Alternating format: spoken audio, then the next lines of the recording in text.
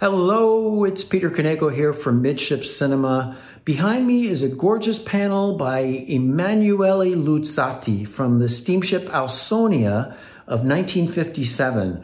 You'll see her sailing as the Aegean II in this latest Sailing Day video taken in Piraeus in 2007. I hope you enjoy it.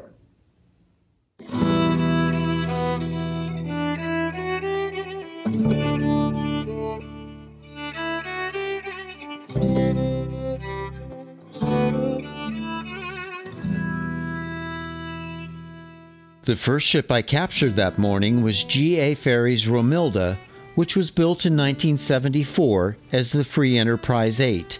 She was broken up at Aliyah in 2011. Meanwhile, Louis Cruises ultra-sleek Perla, originally NCL's Southward of 1971, basked in the sunshine at the main cruise terminal.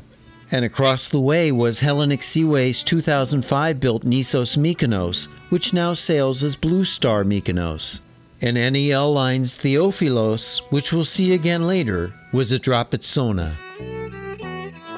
Looking rather determined, the 1998-built POSIDON Hellas, which now sails for Saronic Ferries, was on her way to Aegina.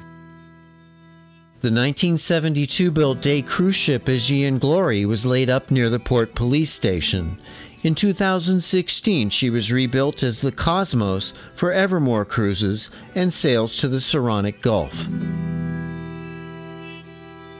Next to her was one of my favorites, the classic HERMES, which was built in 1956 as the Adrolinia liner Jugoslavia. She was acquired by Aperitiki Lines in 1976, renamed Hermes, and rebuilt as a day cruise ship. The last ship to sport the Aperitiki Golden Cross on her funnel, she was laid up in 2005 and was finally scrapped at Aliyah in 2012.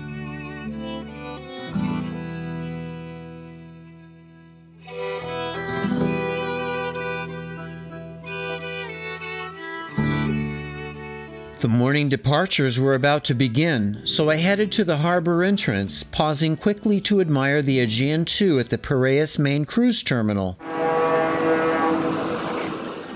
And I reached the lookout point just as Louis Cruises ORIENT QUEEN was entering Piraeus roads.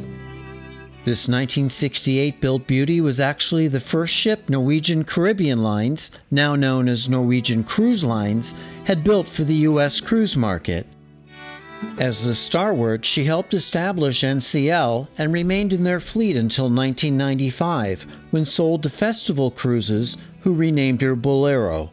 In 2005, she was rebuilt with much larger cabins and a helipad and renamed ORIENT QUEEN. In 2006, she was bought by Louis Cruises and subsequently renamed Louis Aura and Aegean Queen before being scrapped at Alang in 2018. Not just my favorite ship of the day, but one of my very favorite ships of all time, Golden Sun Cruises SS Aegean II closely followed the ORIENT QUEEN on her way to Mykonos.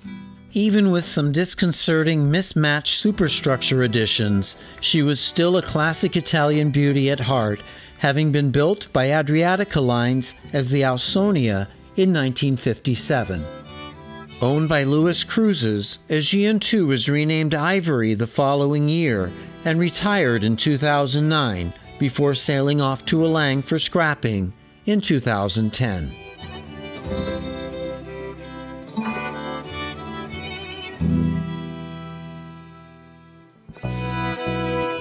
And next up was the Ocean Monarch, which began her life as the refrigerated cargo liner Port Sydney in 1955.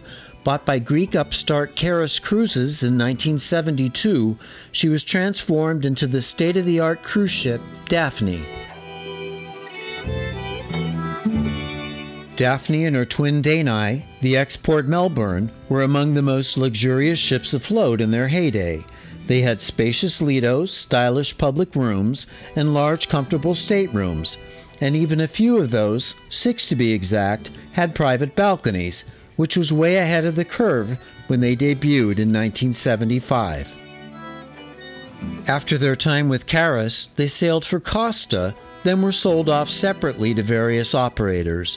DAPHNE became the Switzerland in 1997, and then Ocean Monarch in 2003. At this time, she was sailing for short-lived Monarch Classic cruises, and the following year, she would become Princess DAPHNE. She was scrapped at Alang in 2014.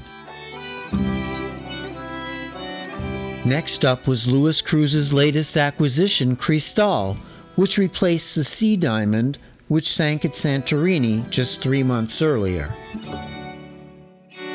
CRISTAL had a checkered early career which began as the Ferry Viking Saga in 1980. In 1986, she was rebuilt as the SALLY ALBATROSS, then destroyed by fire in 1990 and partially scrapped, and then once again rebuilt. In 1995, she began a 5-year charter for NCL as the Leeward. She would then sail for Star Cruises and Silja Line before becoming CRISTAL. In 2014, Louis rebranded itself into Celestial Cruises, and the ship became Celestial CRISTAL and sails on happily to this day. And last up, built in Japan in 1990, the Nepheli operated for Hellenic Seaways until 2012, when she became the Spanish ferry La Galera. In the outer harbor of Kanellos was the 2000-built Grand Voyager, which has been in Chinese hands since 2014 as the Chinese Taishan.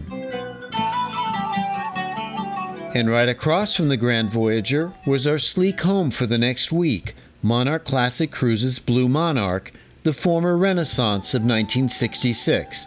Once aboard, we captured yet more Piraeus sailings and arrivals.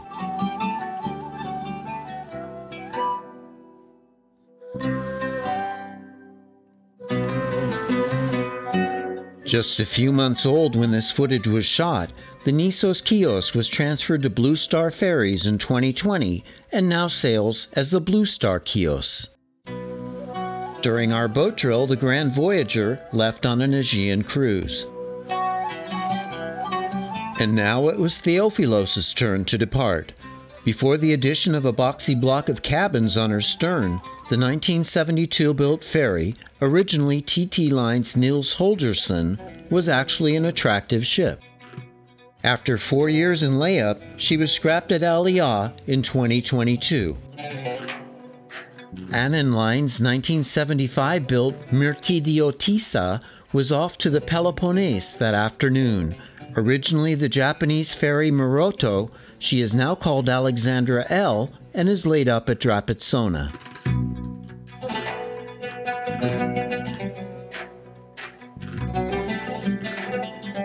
Hellenic Seaways' 1997-built Artemis was just returning from the Saronic Gulf as the Blue Monarch began maneuvering. The 1959-built day cruise ship GIORGIS would suffer a grounding off Poros in March of 2008.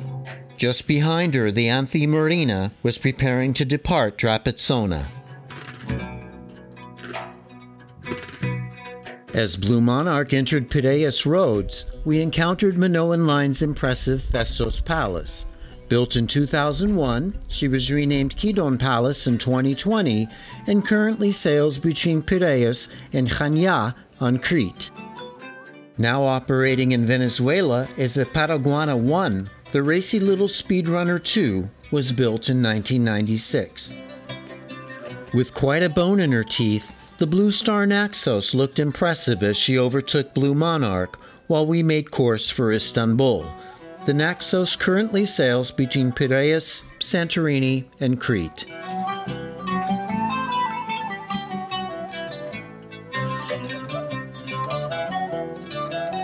While no one could possibly mistake the Anthe Marina for being attractive in the least, this interesting GA ferry began her career in 1980 as the Spirit of Free Enterprise. She was scrapped at Aliyah in 2012. And this concludes a fascinating day of ships in and off Piraeus. Thank you again for joining me, and please don't forget to hit like and subscribe if you haven't already done so.